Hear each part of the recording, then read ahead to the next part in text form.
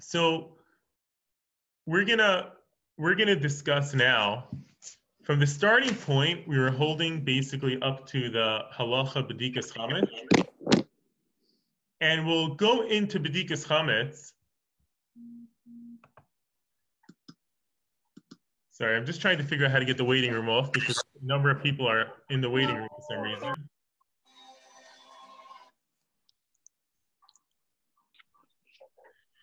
Anybody know how we take off the waiting room here and let them admit them automatically?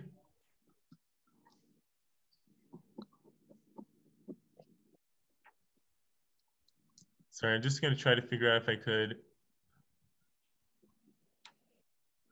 Is it sends everybody to the waiting room? Okay, I'm just going to have to admit them one by one while we're talking. But anyways, so first thing we'll start with was there was one thing that we entirely did not cover in the last week, which is something that is going to be a very relevant topic to now, a very pertinent topic. And this is something that's much more relevant today, being that the mikvahs are closed. And this starting point for this topic is essentially starts from, what do we do in order to be able to use their utensils? Until now, we talked about searching the house. We talked about how to go through the kitchen and how to make the kitchen usable for Pesach. That was in the last session. And we still need to discuss, what about using utensils?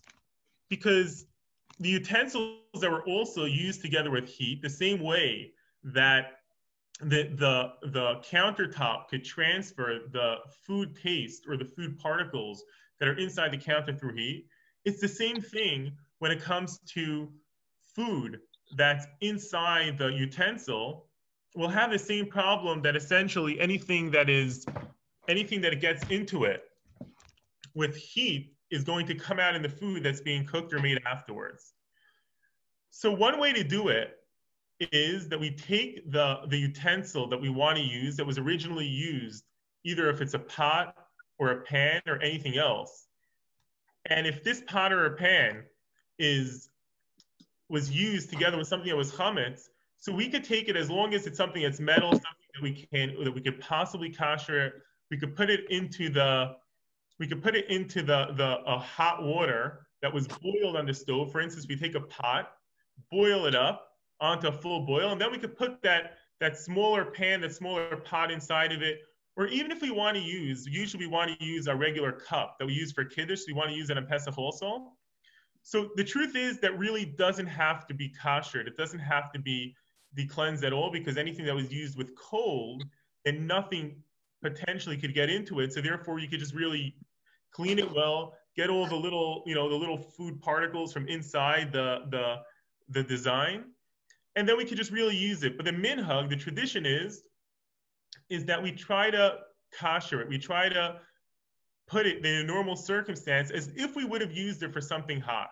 And therefore, we could do the same thing, boil up the pot, put up this utensil, this case, this cup that we use for kiddush inside of it.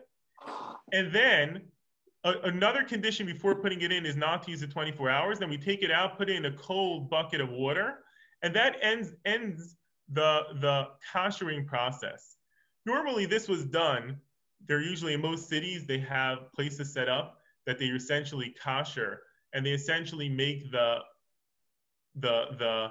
either our pots or pans or anything we want to kosher for us. But this year, unfortunately, due to the virus, there really isn't going to be much more congregating, and therefore most people will probably be doing it at home if they want to do it this year.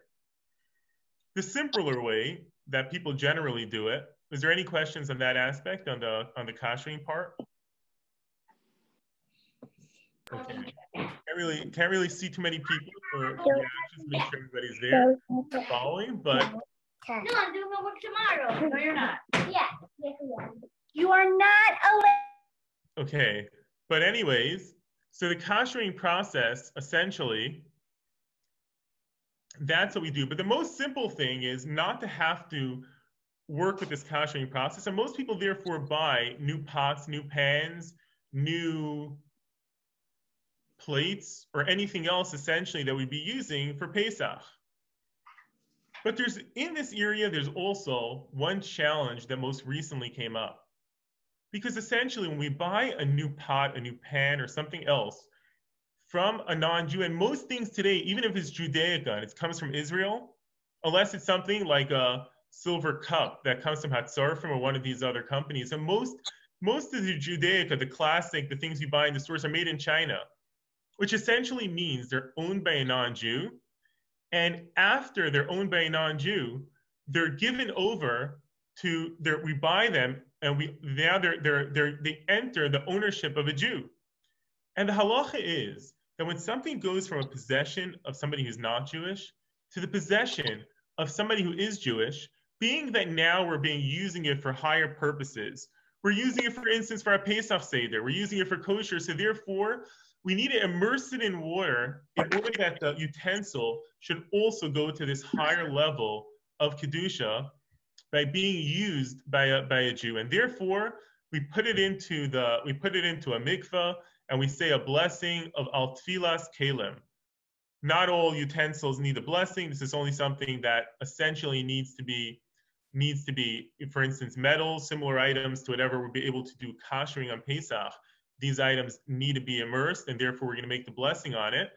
But this year we have a specific challenge, because this year we can't really use the standard Kalim mikvahs, because the standard Kalim mikvahs, they're in areas where there would have to be public gatherings to get together. Also, different germs could transfer just through the use of the baskets, through picking it up and down the area to open up the Kalim mikvah. Within the water itself, it could transfer. And therefore, I think pretty much in Toronto, all the Kalim mikvahs, they closed, and for good reason, especially since day by day, we see the worsening and the more unfortunate people that are dying in our community, in the Jewish Frum community. People are already passing away, unfortunately, from this virus, and therefore there's good reason to stay away from it. So what do we do? What do we do about these new utensils that we bought? And essentially, these new utensils are going to be used for Pesach. What are we going to do in the placement of using a mikveh? So the truth is that this reality was the reality of our grandparents, great-grandparents, and great-great-grandparents before there was standardized to really use a standardized mikveh. They didn't really necessarily have a mikveh that they used for utensils. And essentially, it doesn't need to be a mikveh that was made for utensils. Essentially, a lake could be used, a stream, a river. All these things could be used to immerse utensils inside them.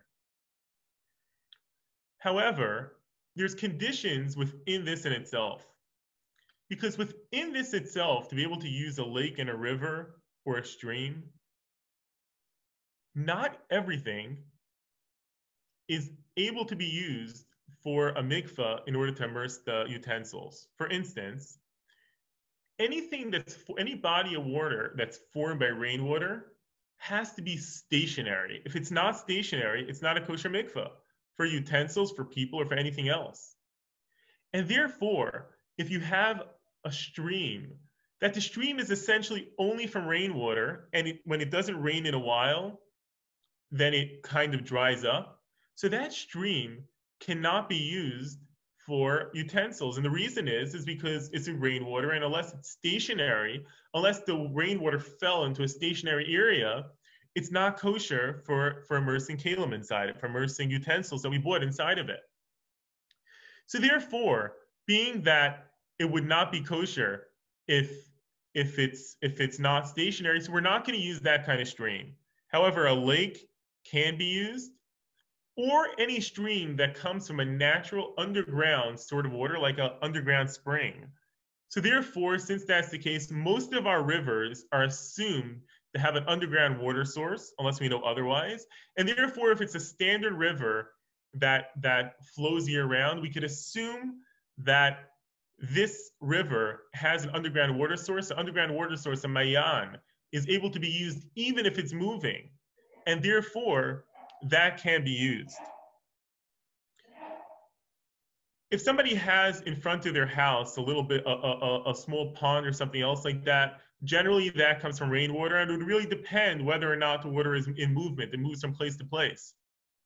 If it moves from place to place, then it would be a problem that it wouldn't be kosher mikveh because it's not stationary and it came from rainwater. If, for instance, it went through a filter when it went to fill it up, also that would be a problem because it entered a utensil before entering its final place, and that's something called anything in utensil before going to final place can also not be used. So essentially what can be used would be either a natural body of water that's flowing, that has a potential of an underground spring going into it, or something that was formed by rainwater, but that's essentially compact in one place and it's not moving.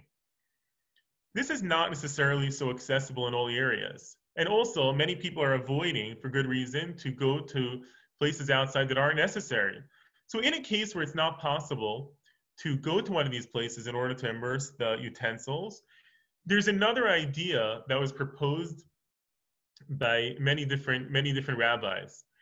And those ideas that were proposed, there were two ideas in as follows, and we'll mention what the problem is with those ideas and why they're only being used now because of necessity, but they're not normally going to be used. And one of these ideas is that maybe we should take this pot that we bought and sell it with our chametz to the non-Jew. And now it's still owned by a non-Jew. And if it's still owned by a non-Jew, we're allowed to use the utensil of a non-Jew as long as it's kosher. And we're allowed to still use this for our cooking. So maybe we should just sell it with our chametz. So there's two essential problems with that. One problem is that the Taz, in the laws of immersing utensils, the Taz points out that if we sell this utensil to a non-Jew, and therefore the non-Jew is now the owner, how are we allowed to use this without permission? And the Taz says, therefore, this is not the best idea. Besides that, if somebody's going to continue using this utensil after Pesach, then the rabbi is going to essentially bring the sale back. And now it's going to be owned by the person again, together with full his chametz, because he's going to buy it back from the non-Jew for this person. And therefore, now he's back to the same problem. So it was another idea that was proposed that one can go have three people, that these three people are just random three people. He could call them up on the phone. They recognize his voice and they say, I am declaring this non-ownership. This does not belong to me anymore. This utensil that he's holding, this is not mine anymore. And therefore, once it doesn't belong to a Jew at this point, not only if it belongs to a non-Jew, but if it doesn't belong to a Jew, it also doesn't need to be able to be immersed. So being that's the case, he's able to use it on Pesach without needing to immerse it, without needing to do tefillah. This is also not so simple because many debate on whether or not it's possible to give up ownership on something, and then I'm using it every single day, using it for my tea, using it for everything else. How could that be you gave up ownership if you're showing you're owner by using it? So this is a little bit of a complex topic. However, there are many authorities that say that this can be done in a place where a person can't find a natural body of water, one that either comes from a spring and is flowing, or a natural kind of body of water that is, for instance, Lake Ontario or any other kind of lake. Or if it's just rainwater, but it's a stationary, if one can't find that, then they can rely on calling up three people and saying, I'm declaring this, describe to him exactly what it is that he's giving up ownership on. And at that point, he's able to use it for Pesach until the ability comes up to be able to possibly use it again. Does anybody have any questions on this topic of Tfilas Kalim? If anybody has, either could unmute and say it, or we could put it in the chat. Or you could just write, we got it, and go farther.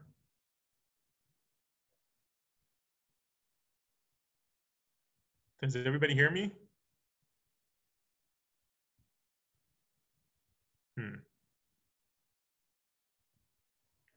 Does anybody just want to write in a thumbs up or anything just to make sure we're going at this?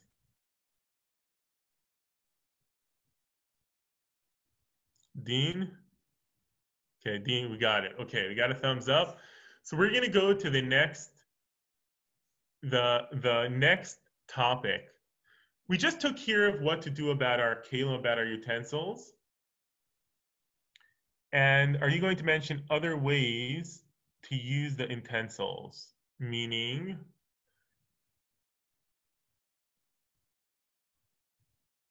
we're talking about if we if we kasha them, if we're talking about new utensils.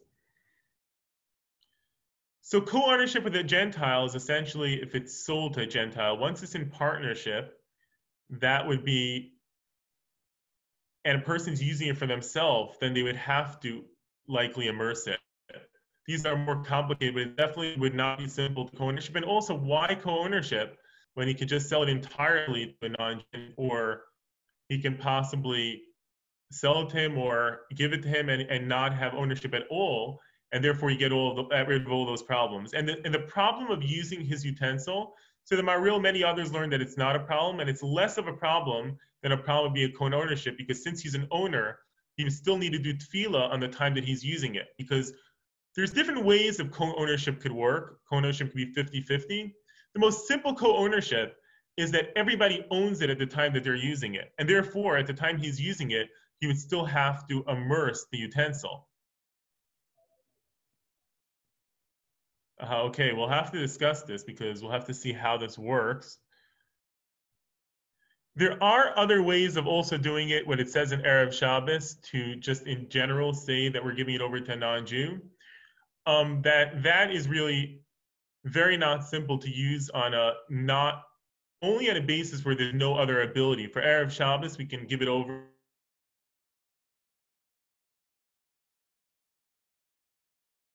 We can't make some hefker on Shabbos, and we can't sell it to a non-Jew, so therefore there's no possibility of doing something more. So we're stuck with that necessity. But if there's any time that it's possible to do it some more stable way, it's definitely better to do it in a stable way. But if there's other opinions that there's other ways to do it, and you could definitely take those that we're coming from a reliable source. This is just different options that are possible, and we could always look into exactly what they're saying. I'll definitely look into that. I wasn't aware that there was another good idea was being proposed. We'll definitely look into that. The next part we get into now is, now that we finished with preparing the house and preparing our utensils, so we're going to move into the next stage, which was searching the night of the 14th, which this year is Tuesday night for chametz. And essentially the night of the 14th, why are we searching? We just cleaned our entire house. So one of the reasons proposed for searching the chametz on the night before, even though we cleaned our entire house, is because the Gemara says essentially specifically that we should search on the night of the 14th, la'or haner, using candlelight. And the reason for this is that whenever we go into, if somebody goes into a theater stage, they shut off all the lights, and far beyond, you see the stage lights, and it becomes so much clearer to see. So when you have darkness around and it's nighttime, everything is dark, and you shine the light in a certain area, it's much easier to really see if somebody missed something. And that's essentially what we want. So therefore, even though we searched our houses, and even though we cleaned it very well, we still go through with a flashlight. Really, the Talmud says use a candle, or Moshe Feinstein says the idea is to have a single concentrated light, and therefore a flashlight is adequate. Some people, they like to have the candles and make the blessing with the candle, and then they put it out and then switch over to a flashlight. But either way, the idea is to have that concentrated light to be able to search by. And Rabbi Shlomo Zalman does point out that a person doesn't have to search in every single nook and cranny, since they essentially did clean it in advance. The main idea is to go room by room, to shine it into different areas that there might have been chametz possibly put into, or chametz might have gone into it, and to just give a quick overlook, just to make sure that things were done right, and there's no obvious chametz that's stuck in these areas. And essentially, we're searching the areas that chametz might have got into in our house, in our car, and all the areas where we likely would put into chametz would get into there, really, more than just likely. So those areas will give it a quick overview to look in the different drawers and different places to check and to search whether or not chametz is put into there. Another important place to check is pockets, pocketbooks. Those are very generally things that easily get missed over in the times of the cleaning, because pockets were still wearing the jackets. And sometimes that's why there's a mitzvah. If a person lives in a place without an eruv, there's a mitzvah to check one's pockets on Erev Shabbos. And the reason is because there's always stuff stuck in our pockets. We're always sticking things in. And if it's a coat that we wear during the weekday and on Shabbos, very likely things are in there. So therefore, on Pesach also, that it's very likely that we have things stuck, in one of our pockets somewhere. So one of the very important places to check is the pockets of the coats, pocketbooks, or kids' knapsacks, unless they were gone through ahead of time, to go through them also at the time of the B'dikas Chametz. So what do we do if we find Chametz? And the truth is that we start off and we make a blessing before we start this searching for the Chametz. And we make a blessing, Baruch Atah Hashem Elokeinu melech haolam al bir Chametz. Why are we saying al bir Chametz? We're not destroying it. So the Rosh says, because the beginning of destruction is to first find it in order to destroy it. I had a rabbi that used to say over, he said, what's the first step when you're trying to get from Chicago to New York? Anybody want to try?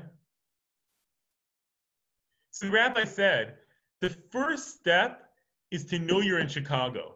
Because in order to do something, you have to know where you are. So essentially, the reason why we make the blessing of Al Bir Chametz is the first step to destroying the Chametz is to know that the Chametz is, to find it. So therefore, we make that blessing.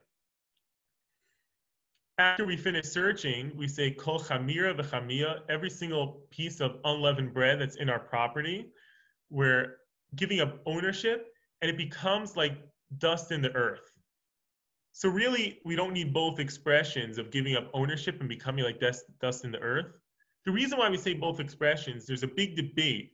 What does it mean when we say bittul, when we're getting rid of, what does it mean when we're saying this proclamation that we don't want this chametz? And it's a debate between Rashi and Tosfos. One says is that what we were supposed to do is we're supposed to give up ownership on it. And therefore, for that opinion, we say we're giving up ownership. There's another opinion that we're just supposed to say that it becomes worthless to me. Because essentially, it is worthless. We can't get any benefit from it. We can't eat it. It's just we run into a technical problem that the Torah said not to own it, because even though it's not worth anything, but if we're owning it and we're showing that we're keeping possession, we're showing that it is worth something. But as long as we're saying that it becomes to me like nothing, being that it's worth nothing because it can't be eaten and it can't get any benefit from it, so therefore it actually keeps its status of nothing. And being that's the case, so therefore we could just say it becomes like dirt of the earth, and it becomes absolutely worthless for its intrinsic value and what it has to us, and therefore there won't be a problem if it ends up being in somebody's house. Sorry, just admitting somebody else for some reason. I have to do this.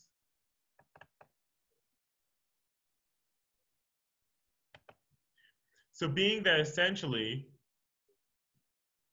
sorry, just trying to admit somebody, but not letting it admit in.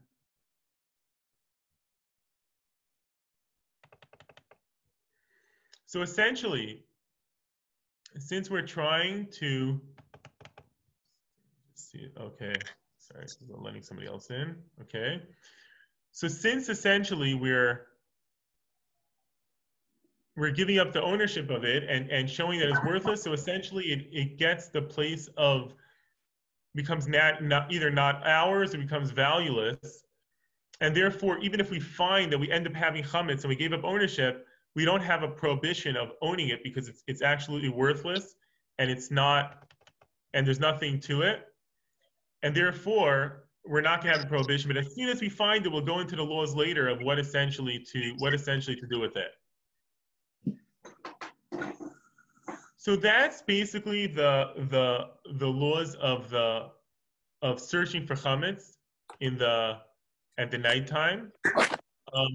Is there any specific questions on the topic of searching for chametz? Some people don't know how to turn their mic off. And sometimes you hear the, signals. Sorry, I could probably do it.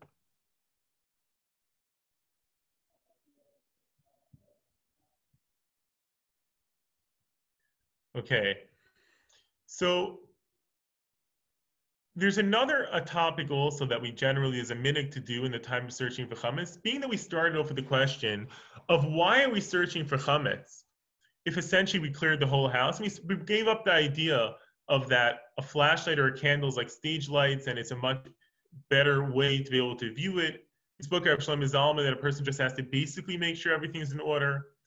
There's a minhag also, in order for it to not be a blessing for nothing, there's a minhag that many people have to take 10 pieces of bread, wrap them, just so the crumbs don't get over a place, and hide them in different places. Generally, one member of the household will hide them, and then another member will search for them, and they'll make the blessing of Al Bir Chametz. They'll search for this. They'll search for these 10 pieces, and after finding them, they'll put them away on the side for tomorrow. What's tomorrow?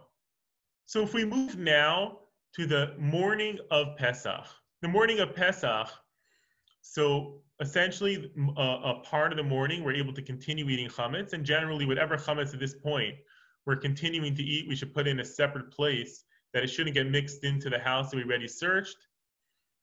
We can either just put a specific place, or at this point, since the sale to the non-Jew didn't happen yet, we also that we decided to sell to the non-Jew because there's chametz stored in there, or we don't want to have to check it. So we can't put the chametz in that. We can't put the chametz in that place, and putting the chametz in that place until the next day we're going to burn it. So if we move now a moment to the topic of the morning before the actually burning of the chametz that essentially at this point is still left over, either we're going to burn it the next morning, or we're going to include it with the chametz that we're selling to a non-Jew. And these selling to a non-Jew, generally, we appoint the rabbi to be our missionary. It's a little hard personally to go over to a non-Jew and explain what's going on, and therefore to tell them, hey, you're going to buy this from me right now, for this amount of money, and then after Passover, I'll buy it back. So usually the rabbis have it figured out. They have a non-Jew that understands what's going on, and they do it in advance. And all we really need to do at this point is essentially just to call up the rabbi and ask him to be the missionary. This year, many years, there's a little bit of more that's happening, but this year there's no real personal contact that's happening. Most of it is working through just appointing him over the phone, or by filling out the forms and signing it, and then we're making him our legal and missionary to sell. We're making him our shliach to sell our chametz for us. And being that we made him a shliach to sell our chametz for us, now he could take care of it because he becomes our messenger. He's doing it for us, and therefore we can rely on him that it's going to be sold, and we could just really just put it in a cabinet, a closed cabinet or a closed room, mark the front of it to say sold. And the reason we have to put it in a closed door, closed room or cabinet is that the Talmud tells us that if we have the chametz of a non-Jew in our possession, it's okay to stay in our possession because it doesn't belong to us. However, how do we know? We talked about last time, maybe somebody's going to come to eat it, and especially we know we're going to buy it back after Pesach. And this non-Jew is never going to even know that we ate it on Pesach. So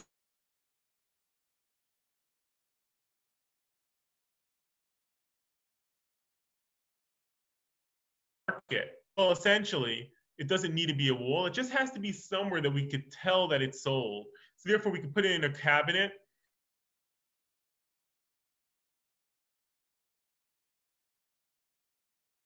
Then essentially, we filled out the form, we called the rabbi, and therefore it's going to be a good sale.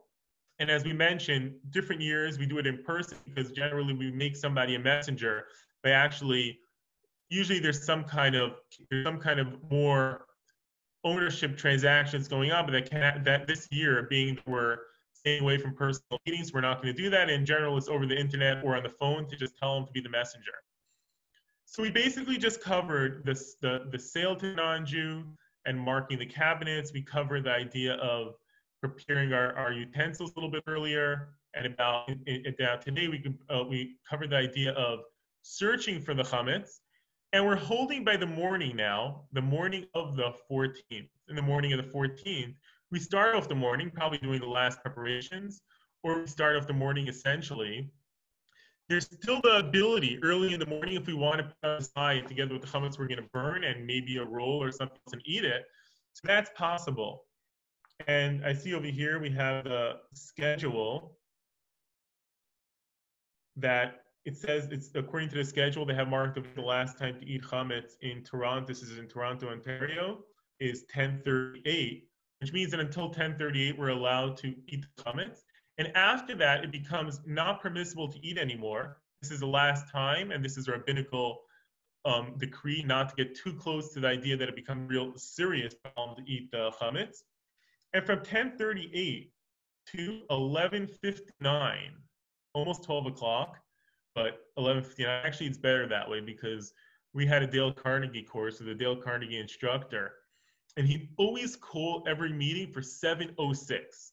Never 7 o'clock, never 7:30, not even 7:10, 7:06. We asked him why. He said, because whenever you call something for 7 o'clock, and yeah, 7 o'clock, whenever you get 7:06, the person has in there by the minute. And therefore, we're going to do it this year. It comes out to, in Toronto, Ontario, 11:59. It's much more likely that we're going to actually be able to remember that 11:59 and actually make sure that we get there exactly on time. So what happens at this time until 11:59? So until 11:59, the best thing to do is really to burn the chametz. So this year that might be more challenging for some people because generally most years in most cities, and I think in Toronto we have that too, that there's a central place that most people bring in their chametz and throw it in, which this year because of the danger of congregating, so either somebody's going to have to burn it on an individualistic level, which means that either on their barbecue grill to turn it on and high, put the chametz on top, or just by making a small fire and burning it.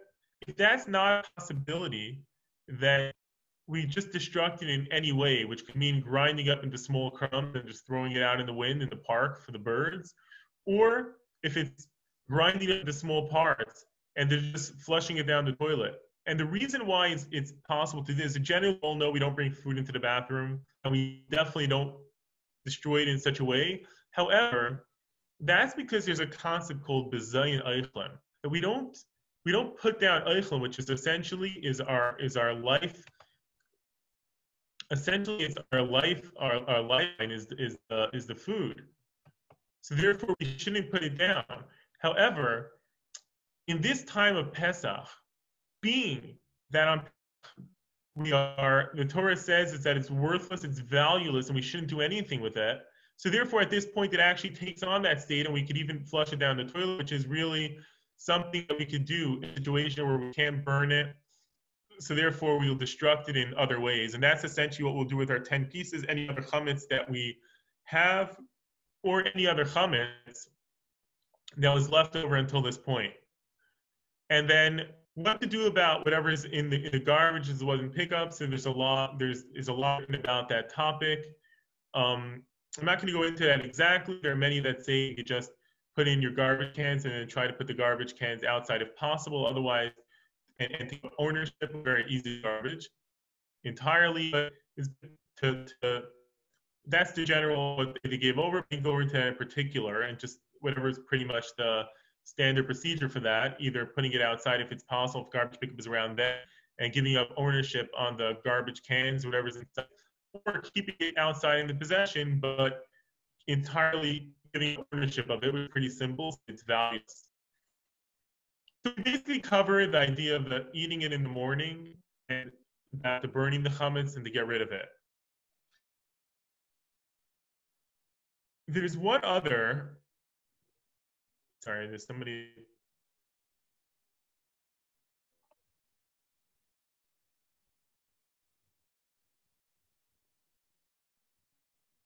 Sorry, there are a few people that were just messaging me. They're trying to get on, but I don't know if we're going to be able to deal with that now, unfortunately. There's a big aspect this year, which is the fast of the firstborns. And what is the fast of the firstborns? So essentially, since we were in Egypt, the plague, which is the place that took place in the time of eating of Pesach, the time we were sacrifice, at the time we were eating matzah, the time we were sitting at home and eating our bitter herbs, something else, and the firstborns of all the Egyptians were being killed. And in a certain sense, we were saved. The firstborns were saved from that fate. And because of that, originally the firstborns were really supposed to be the high priests, except that they lost it by the sin of the golden calf. And it came instead to the tribe of Levi, because the tribe of Levi didn't partake in the golden calf, so therefore they got it instead of the firstborns. But the firstborns still have that essence, that weight on them, that really they were also supposed to be, according to what happened over there, they were also supposed to be killed, but God saved them. And therefore, the halacha is for firstborns to fast on the day prior to Pesach. So does the firstborn mean firstborn or firstborn male? So essentially, the Mechaber in the Shulchan Aruch of Yosef Cairo, who basically congregated halacha, and which we go by, so he writes that it's firstborn males. He writes that there is an opinion, even firstborn females, and then there are Ramah, or Moshe Israelis, who wrote down the law for the Ashkenazim coming from the European countries. He says that that's not our tradition, and it's only males that do fast, because for females it's much harder to, and therefore wasn't accepted. There is a circumstance that even for females, actually, the minig and the tradition is essentially to fast unless it's too hard. The Ramah in Sif Beis, it's the second halacha in the topic of firstborns fasting. So the Ramah says that if somebody has a firstborn son, which is essentially what I have, I'm not a firstborn, I have an older sister. However, I have a firstborn son. And it's interesting because I always say that he's the guy that's definitely going to have when the temple's built, because there are opinions that when the final years, it's going to go back to the firstborns. So, this is a big debate that, the Kahanim are obviously going to say, no, it stays by us. And the firstborns are going to say, no, we get it back now that the final redemption came. And there's one person that can stand out, that could just go in there, not be part of the debate. This is a firstborn of a Kayan, that though he doesn't have a Pidyon Aben, but he's a firstborn and he's Kayan, and he could definitely take the red carpet right in. So I tell my son, he's the one that has the red carpet. However, if somebody has a firstborn son, he's young, he's too young to fast. So the Ramah brings down that the father fasts for him. If the father is a firstborn and therefore he's ready doing it for himself, says the Ramah that the mother does. Well, the Mishnah Berurah says right away if it's too hard not to. And the truth is, the minig is that none of us fast. What we do, and which is the general minig of today, and there's many reasons for that, specifically that someone should not fast. That what do we do about the fact that we have the tradition to fast? We have the halacha to fast. So what we do is we partake in a siyum. We partake in somebody who finishes a mesechta. We all know what a siyum is. We just had the siyum hashas just recently, but it doesn't have to be a siyum on Shas. It could be a siyum on any tractate. I see behind us in the Farsal Jewish Center, we have, actually in the art school, it's a lot more than just one book because it's split into many different books. When somebody finishes a mesechta, when they finish in a larger area Mishnah, they make a siyum, and anybody who participates in the siyum, since it's a suda of a mitzvah, so they can also eat on that morning. Well, this year that's going to be a little bit hard because the shuls unfortunately aren't together, and to join live would not be a possibility. The truth is that in other years, Rabbi Shlomo Zalman, for instance, wrote that there was a circumstance that he mentioned to them to do the siyum over the phone. And in our days, it's definitely possible to do it over the phone, because what's the whole idea of why we can eat? Why are we eating if we participate in the siyum? So from Effie, so the mother of a firstborn, whose husband is a firstborn, need to hear a siyum. So essentially, that would definitely, according to the Mishnah Berurah, he says that the tradition is many people, they are lenient of it if anybody has a hard time fasting not to. But essentially, according to the halacha of the Mishnah Berurah, they should really hear the siyum. Generally, just to make sure, if her husband's the firstborn and her son's the firstborn, generally there would be a little bit more of a problem. But today, as we're going to mention, that siyums are essentially this year going to be done over the phone. They're going to be done over Zoom. So essentially, she'll just join in also. And the reason why it definitely can be done is because today, the whole idea of why somebody can do it and why somebody can participate, if they participate, they can eat, is because they partook. They're part of a joyful occasion, a sudas mitzvah, a mitzvah occasion. So since they're part of it, so they essentially can eat because of the mitzvah, and then they continue eating once they broke their fast. How does anybody partake today in a Sudas mitzvah? We're taking weddings right now because of the virus and there's no communal gathering. We partake in it over the internet, over Zoom, over phone. Unfortunately, in a funeral, which unfortunately there was a funeral today of a religious person, just got fever, and 2 days later, I don't know if it was 2 days later, he just didn't wake up in the morning from this virus, and very extremely sad circumstance. But people participated in the funeral through phone. So therefore, if that's the way we're participating in joyful and mournful occasions, that is how we're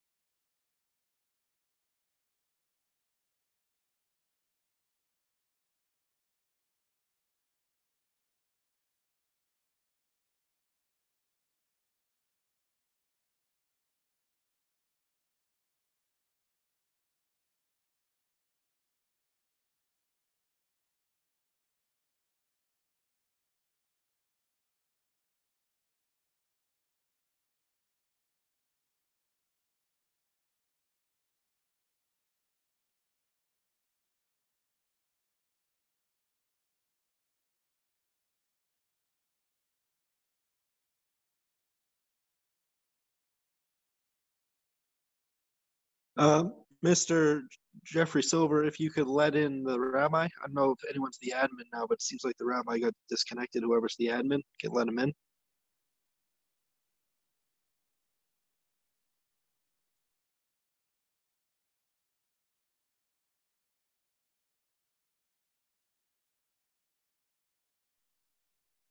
I'm not an expert, but I was just thinking, so.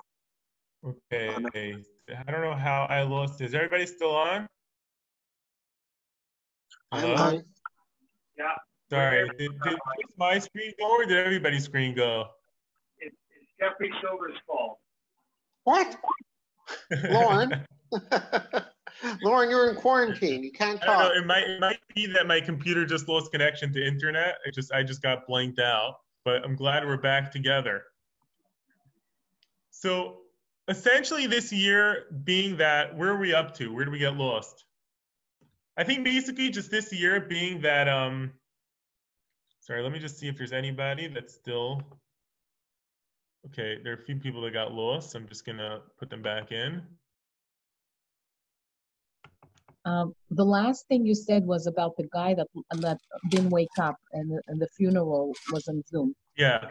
So basically, since today's day and age, that right now, everything is really essentially happening through Zoom, whether it's joyful, whether it's mournful. The way to participate in something is essentially through that same way, the phone and Zoom. And therefore, if somebody is connecting to it through the telephone and through the Zoom or something else with somebody making it, it's essentially that they're there, and therefore they're able to break their fast from being part of that siyum. So essentially, that would really be today. If somebody cannot hear a siyum, I imagine that the Far East Jewish Center will have something posted, hopefully about somebody that's going to make one. If somebody can hear it, there are opinions that say that a person could give tzedakah instead of fasting, and tzedakah, I think Rav Henkin used to actually say that that was his minhag in general. Instead of hearing a siyum, he told people to give tzedakah. And if somebody can't hear a siyum for whatever reason, then they could give tzedakah instead. Another important factor of this year is this year, Pesach falls out on a Wednesday night, Thursday. Thursday night, Friday is the second day of Pesach, and then it goes right into Shabbat, goes right into Shabbos. Well, what does that mean? What is the difference? And the difference is that on Shabbos, we don't cook food. On Yom Tov, the Torah says we're allowed to cook food for whatever's needed for Yom Tov. What about what's needed for a different day? What's needed for a weekday? What's needed for Shabbos afterwards? So essentially, there's no specific hector, there's no specific verse in the Torah that we're allowed to cook the food.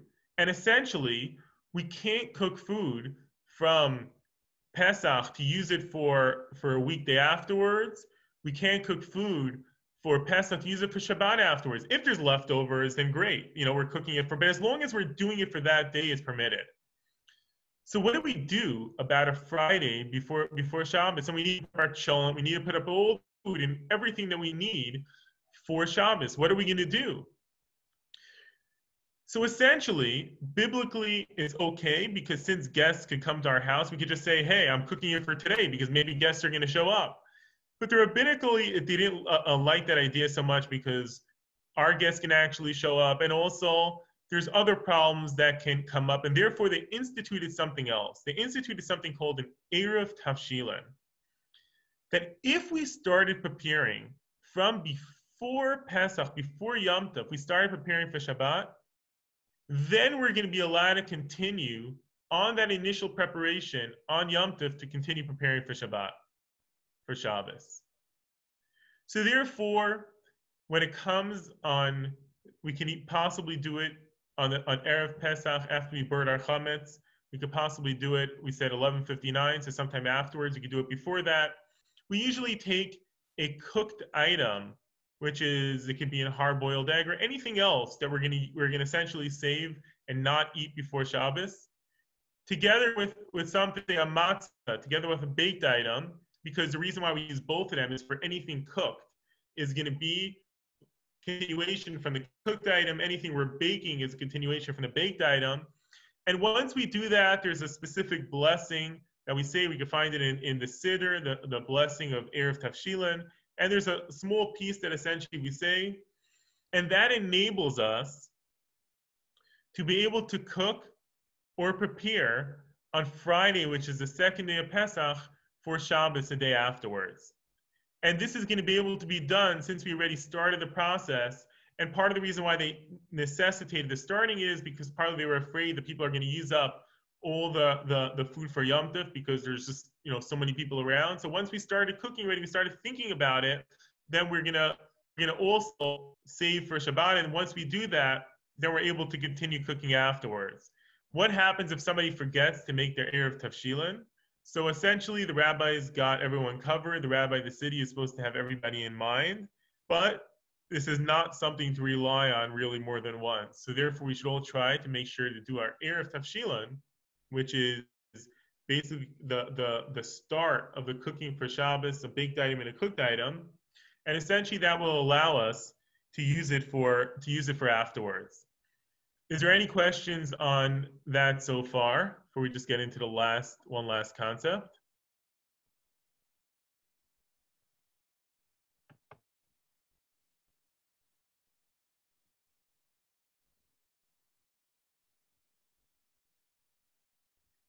Okay. So, hi, Adrian. And Maxine. Hi. So essentially, we basically covered so far the preparation of our utensils, be able to make the utensils usable in Pesach. We covered the idea of if somebody buys new ones, the tfilas kelim, how to immerse them in general in our times. We covered the bedikas chametz, which is essentially why we use the flashlight preparing the 10 pieces. Just basically going over things to make sure that everything was was taken care of in advance. We covered the time you could eat until, and about burning the chametz, which essentially today we don't really have these big, we're not really going to get together for the big burnings, and therefore if somebody can do it on the grill or a smaller thing, it's best to do it like that. Otherwise, somebody can get rid of it in any way possible before 11:59, which is in Toronto, the end of the burning time. If somebody can't do it that way, to just get rid of it anyway, flush it down the toilet, however it's possible. And then we covered what to do for a bechar in today's day in general, the fact that we participate in the suda of a mitzvah like a siyum, and today that that's not possible in person, to do that over Zoom, phone, whatever else is possible. One other very pertinent halacha, which is going to lead us into next week's session, which next week's session is going to be the halachas of the Seder in itself. And one other halacha that reflects on the whole joy that we have to the mitzvahs of Pesach is the minhag, or the halacha, not to eat matzah or something that's going to be used later for the mitzvah on Erev Pesach.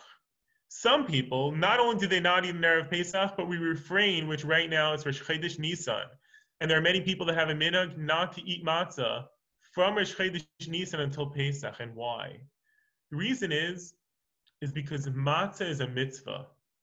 And we want to enjoy that matzah. We want it to be tasteful to the palate. We want it to be enjoyable. And therefore, we want it to be that when we have it for the first time, Pesach night, we eat it with the first time, that freshness and enjoyment. And therefore, we refrain from eating that matzah, definitely on Erev Pesach. And many people don't even do it from Rosh Chodesh Nisan, which is essentially tonight. Because the main idea of Pesach, and the main idea in general of mitzvahs, is the more that we enjoy the mitzvah, the more we could connect over that mitzvah.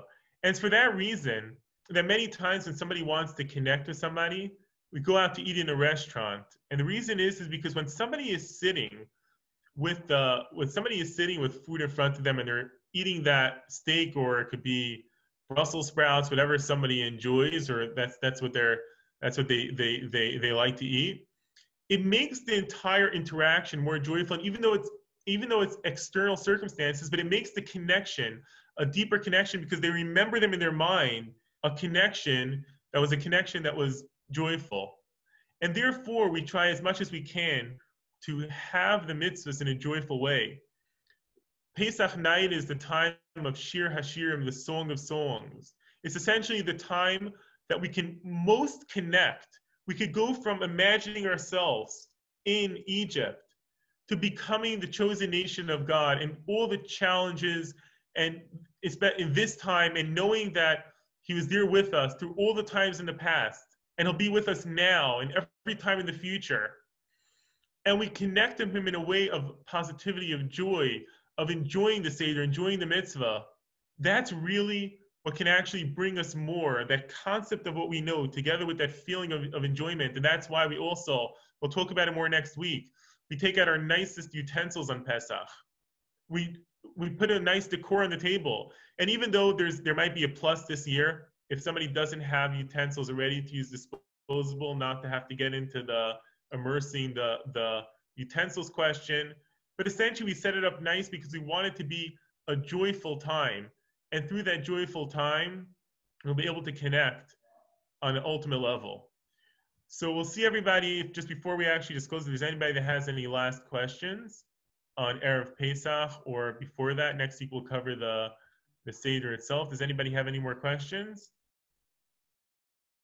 At this point, anybody can either type in, or we don't need to be on mute anymore. So if anybody wants to be on mute.